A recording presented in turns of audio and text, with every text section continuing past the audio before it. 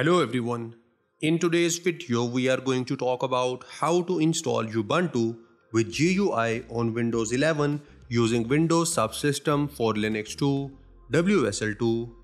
Myself Mohammad Zubair, and this channel is all about showing you how to become a highly paid IT pro really fast. So without any further ado, let's get started.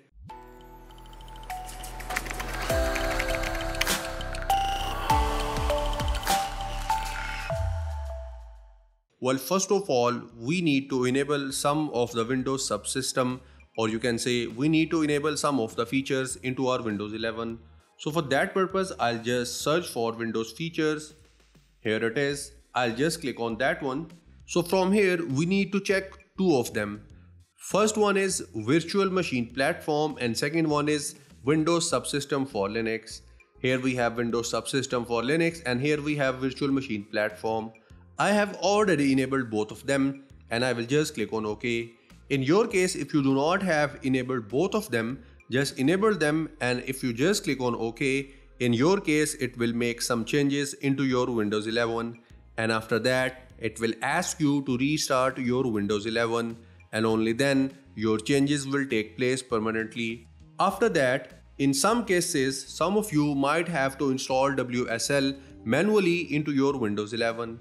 So just open your command prompt as an administrator and in that write here WSL space -- install, and after that just hit enter.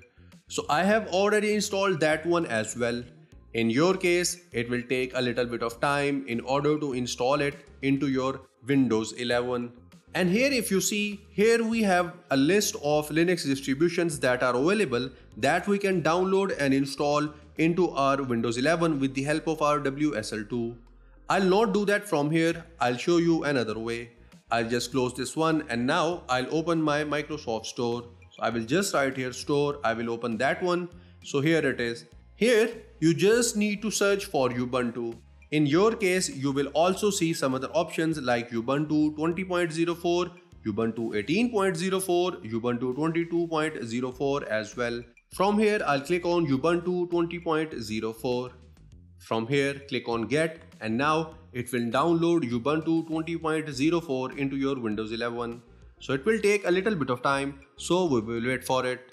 We are done with the download and now I'll click on Open. Here it says installing, this may take a few minutes. So basically, this process will take a lot of time, so you have to be patient in order to complete that process. Here, we need to enter our Unix username. I'll enter as Zubair and I will hit enter.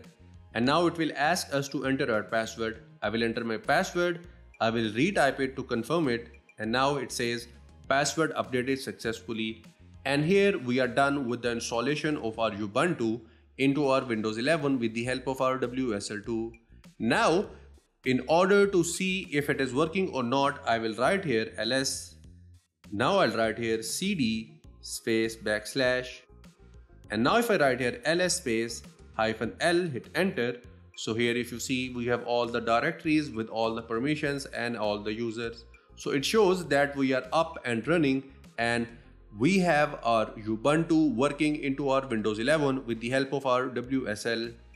Now in case if you want to download and install some of the things into this one, you can do so. But first of all, I'll write here sudo apt update, hit enter.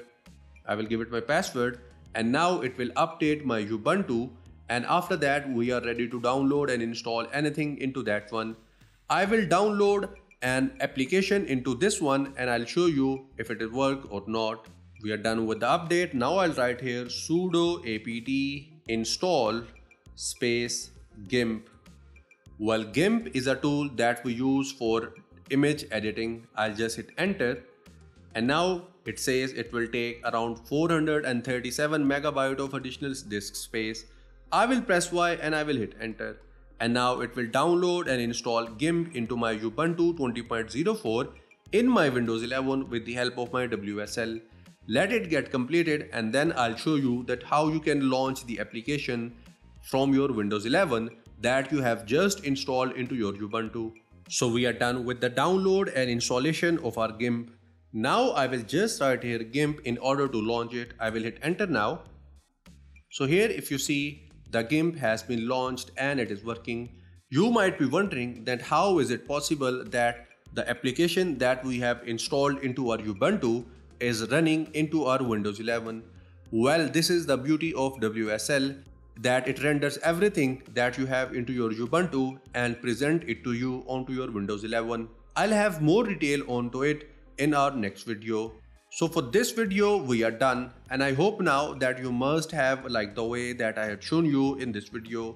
If that is the case, please leave a like, subscribe and press the bell icon. We'll get back to you in the next video. Till then, take care.